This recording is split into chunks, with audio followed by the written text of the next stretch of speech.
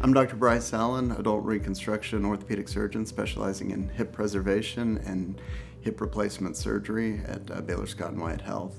Today we're talking about hip replacement and hip preservation, two surgeries that share the common goal of relieving pain and restoring function to the hip. Generally speaking, hip replacement is more common in the older patients with significant damage to the joint. Hip preservation is done in younger patients to prevent further damage from the joint and to hopefully prevent the need for a hip replacement later in life. With either surgery, the recovery time may be similar.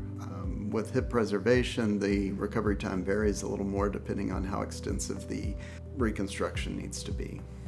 With hip replacement, patients can return to an active lifestyle but are generally encouraged to avoid impact activities such as running, jumping, or contact sports.